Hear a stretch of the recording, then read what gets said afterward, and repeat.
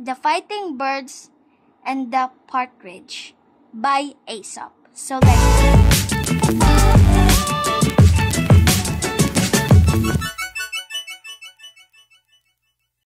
Hey guys, it is June 19 and our story for today is The Fighting Birds and the Partridge by Aesop. So let's begin our story.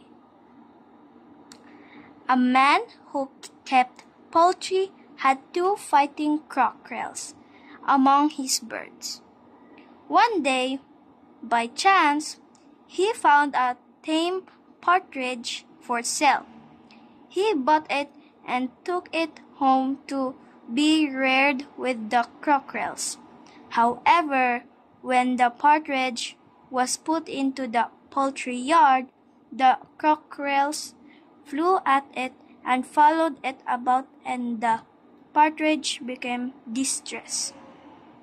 Of course, the partridge thought that the cockerels were treating him so badly because he was a stranger.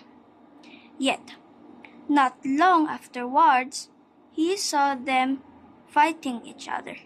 They fought furiously and did not quit until one had well and truly beaten the other.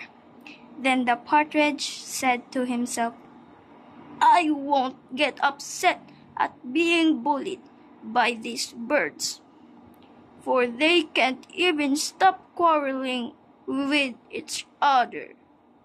The end. And the moral of the story is, strangers should avoid those who quarrel among themselves. The end. Thank you so much guys for listening to my story. I hope you guys enjoy it. Please and don't forget to like and subscribe for more. And I'll see you in the next story. Bye bye.